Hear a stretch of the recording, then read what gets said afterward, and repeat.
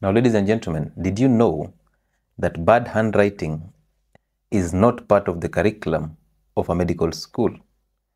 Now, most doctors write very bad handwritings. And some of you will tend to believe that this is actually taught in a medical school. That is not true. The only excuse that a doctor can have when trying to write a prescription that is not even visible is that during their syllabus times, their notes were so much and there was so much pressure and they couldn't do anything about it but write such type of handwriting. But that is not part of the curriculum. Therefore, doctors should write legibly.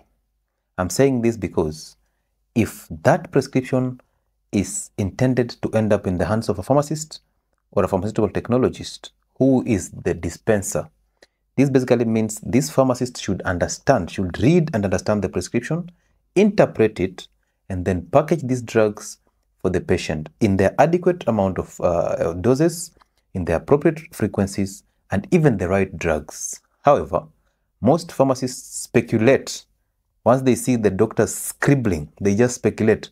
Like, for example, I've seen so much prescriptions that have the word or the phrase PCM. And most of the pharmacists interpret that as paracetamol. That is not right. First things first, doctors are not supposed to write bad handwritings. Second, doctors are not supposed to prescribe in brand names. You're supposed to prescribe in generic names which are universal and anybody from any country can read it and understand what you're writing. Again, remember this. As you scribble that prescription, that pharmacist can easily make mistakes, and all of us are under an oath to protect the lives of the patient. Therefore, there are drugs that are highly sensitive, drugs for, let's say, cancer, the chemotherapeutic agents, drugs for heart problems like digoxin. These are drugs that the slightest increase in dose can cause a problem. They can actually send this person into an early grave. Therefore, if you write in a way that this pharmacist cannot interpret it and dispense the appropriate dose, you're actually causing harm.